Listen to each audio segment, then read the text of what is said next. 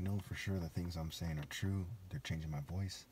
I care about people. I'm not racist. I was engaged to a white woman who looks kind of Jewish. I have a cousin who's a Jew. My mom's white. I'm not racist. Okay, I'm mixed. Okay. Psalm 8. Lord, our Lord, how majestic is your name in all the earth. You have set your glory in the heavens. To the praise of children and infants, you have established a stronghold against your enemies, to silence the foe and the avenger. When I consider your heavens, the work of your fingers, the moon and the stars which you have set in place, what is mankind that you are mindful of them? Human beings that you care for them. You have made them a little lower than the angels and crowned them with glory and honor. Now, some people say that people are above the angels. They're not. Okay, angels are purified, holy objects, holy ideas rather, not objects, holy beings. Okay, people are just people trying to get to heaven at best, and if they don't try hard and they don't obey God through me, they don't get there. Okay, you have made them rulers over the works of your hands. You have put everything under their feet. All flocks and herds and the animals of the wild, the birds in the sky and the fish in the sea, all that swim that pass of the seas. Lord, our Lord, how majestic is your name in all the earth. So again, the sun is one of the works of God's hands. God gave man dominion over the earth, okay, not over the angels in heaven. Okay, the birds in the sky, in this context at least, does not refer to the angels in heaven. All right, Psalm 9. So that Psalm 8 proves, again, Psalm 18, Psalm 19, Psalm 24, Psalm 8, and the saying that you know them by their fruits, by their works, their deeds, okay? And of course, we're going over the scriptures where he says, judge, deal with me according to, my integrity, my righteousness, and so on and so forth. We're going to get into that shortly. All right, Psalm 9. I will give thanks to you, Lord, with all my heart. I will tell of all your wonderful deeds. I will be glad and rejoice in you. I will sing the praises of your name, O Most High. My enemies turn back. They stumble and perish before you. Why? Because they fail in principle. All victories are in principle and in the spirit of righteousness, okay?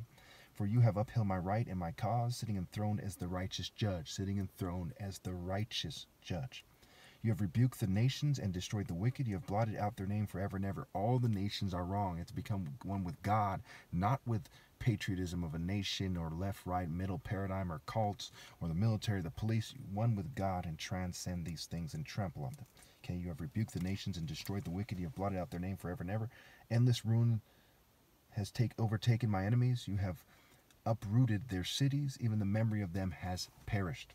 Okay, so once you get to the spiritual realm, these people are just thrown into eternal fire. Okay.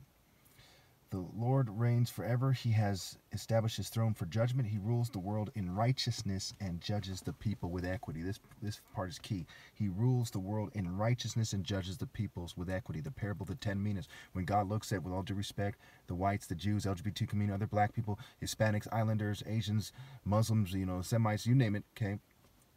He sees my righteousness goes beyond them. God rules with righteousness. He judges equally. He says this guy and his family has outdone everyone else. He is the anointed. He's the last one possible. That's divine verdict. Okay. Verse 9. The Lord is a refuge for the oppressed, a stronghold in times of trouble. It gets confusing. In Psalm 89, it says that the enemies of David won't oppress him. They won't oppress him spiritually, right? The idea that he's superimposed on. Okay, but they're gonna, all wish to live in godly life in Christ Jesus will be persecuted. Jesus was persecuted. John the Baptist, Stephen the Martyr, what have you. Okay, so the Lord is a refuge for the oppressed, a stronghold in times of trouble. Those who know your name trust in you. For you, Lord, have never forsaken those who seek you. Sing the praises of the Lord enthroned in Zion. Proclaim among the nations what he has done. For he who avenges blood remembers. He does not ignore the cries of the afflicted. So they're supposed to proclaim God's glory in me. The king said, this guy's the king. God has made this guy the top martial artist ever. This is a command from God, and they're not keeping it. You know by their works, they don't obey God through me. They don't proclaim this, that they're guilty. Okay. He does not ignore the cries of the afflicted. Lord, see how my enemies persecute me. There we go. Have mercy and lift me up from the gates of death, that I may declare your praises in the gates of daughter Zion, and there rejoice in your salvation. Obviously, I've been lifted up from birth, okay? Because whoever leads the upright along a wrong path will fall into their own trap, but the blameless will receive a good inheritance. It's in Proverbs, I believe. Anyway, the nations have fallen into the pit they have dug, right? Digging their own ditch.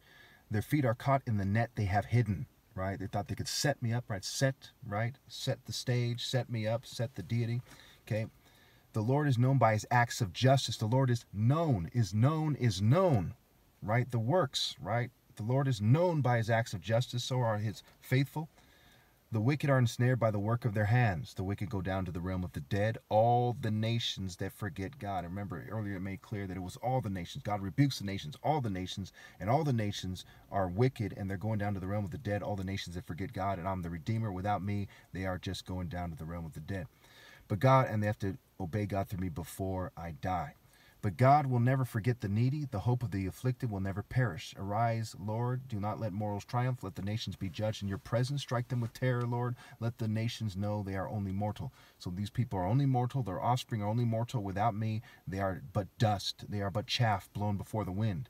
Okay, their offspring will be done after I'm gone. Okay, unless they obey God through me. Okay, their offspring, because they need a living Redeemer, the living God. Okay, so what you see is I cannot redeem their offspring after I'm gone. Stop reproducing. Luke 23, Paul's letters. Do not reproduce, no matter what. Tubes tied, even if you have to get an abortion. Okay, better the flesh dies than the child reaches the point where it attains a soul, and its soul is thrown in eternal fire. Okay, like father, like son. Okay, there's a lot of reasons why it works this way. You can give your kids AIDS, and that's a possibility. Not what you should do, but that's a possibility. Okay, and so it is with this idea. Okay, you could also screw them up forever. Okay, it's just, you can make it so you can't have kids. You can make it so your kid's born deformed. That what you do does affect your offspring. Okay, all right. Okay, so, but God will never forget the needy. The hope of the afflicted will never perish. Arise, Lord, do not let mortals triumph. Let the nations be judged in your presence. Strike them with terror, Lord. Let the nations know they are only mortal. Psalm 10, and this part of what the quote-unquote war on terror is. It's part of them all coming together to play a sick game to keep me from being known and to keep people from having the fear of God. It's very sick, but that is what they're doing. Look at all the Satanists and the witches ever. Look at all the racists on the right, crazy people on the left. You'll see real fast that I'm right. Psalm 10. Okay, after this, I'll take a break. I'm being fumed and the phone's getting hot, and there's a lot of things to consider. Okay. Psalm 10. Why, Lord, do you stand far off? Why do you hide yourself in times of trouble? Them saying it, not me. I don't question God. In his arrogance, the wicked man hunts down the weak who are caught in the schemes he devises. He boasts about the cravings of his heart. He blesses the greedy and reviles the Lord. In his pride, the wicked man does not seek him. In all his thoughts, there is no room for God. His ways are always prosperous. Your laws are rejected by him. He sneers at all his enemies. He says to me, nothing will ever shake me. He swears no one will ever do me harm. His mouth is full of lies and threats. Trouble and evil are under his tongue. First and foremost, this is the rich, right? They think they're above, getting harmed and an eternal punishment. They're just having fun, and they're idiots, okay? 8. He lies in wait near the villages. From the ambush, he murders the innocent. His eyes watch in secret for his victims. Like a lion in cover, he lies in wait. He lies in wait to catch the helpless. He catches the helpless and drags them off in his net. His victims are crushed. They collapse. They fall under his strength. He says to himself, God will never notice. He covers his face and never sees. Arise, Lord, lift up your hand, O God. Do not forget the helpless. Why does the wicked man revile God? Why does he say to himself, he won't call me to account? But you, God, see the trouble of the afflicted. You consider their grief and take it in hand. The victims commit themselves to you. You are the helper of the fatherless, right? Those who do. Okay. Break the arm of the wicked man. Call the evildoer to account for his wickedness that would not otherwise be found out. So break the arm spiritually, right? The Lord is king forever and ever. The nations will perish from his land. You, Lord, hear the desire of the afflicted. You encourage them and you listen to their cry, defending the fatherless and the oppressed, so that mere earthly mortals will never again strike terror. Okay. So again, God judges the people with equity. Don't forget that. Okay. This is key. Okay. The arrogant man who's hunting down the weak is caught in his own scheme because he lives by the false principles. Okay. They're like lions, roaring lions, like for 1 Peter 5:8 or whatever it was. The devil's a roaring lion. Okay. They talk about God lifting up his hand to punish them. So it's a martial art hand. It's a hand of punishment, of marshaling and punishment. Marshal is marital scramble. Marshal is to order, to arrange. It's also when you say that out of principle, no one can be married, no one can reproduce and be right with God. And that time has come. Okay. And it says to defend the fatherless and the oppressed. Okay. Don't team up with the neo-colonialist oppressor. Don't team up with the left, right, middle paradigm. Don't team up with anyone else. Only obey God through me, because they're controlled opposition ninnies and what have you. Okay. Psalm 11. In the Lord I take refuge. How then can you say to me, flee like a bird to your mountain? For look, the wicked bend their bows. They set their arrows against the strings to shoot from the shadows at the upright in heart. When the foundations are being destroyed, what can the righteous do? The Lord is in his holy temple. The Lord is on his heavenly throne. He observes everyone on earth. His eyes examine them. The Lord examines the righteous, but the wicked, those who love violence, he hates with a passion. He hates with a passion. On the wicked he will rain fiery coals and burning sulfur. A scorching wind will be their lot. For the Lord is righteous. He loves justice. The upright will see his face. So notice it's using the word, the wind figuratively. Okay, a scorching wind, right? Fiery coals, burning sulfur, the sun parallels, what have you. For the Lord loves righteousness. The Lord is righteous. He loves justice. The upright will see his face. Okay, Psalm 12. Help, Lord, for no one is faithful anymore. Those who are loyal have vanished from the human race. Everyone lies to their neighbor. They flatter with their lips, but harbor deception in their hearts. May the Lord silence all flattering lips and every boastful tongue. Those who say by our tongues we will prevail, our own lips will defend us. Who is Lord over us? Because the poor are plundered and the needy groan, I will now arise as the Lord. I will protect them from those. I will protect them from those who will malign them. And the words of the Lord are flawless, like silver purified in a crucible, like gold refined 7 times.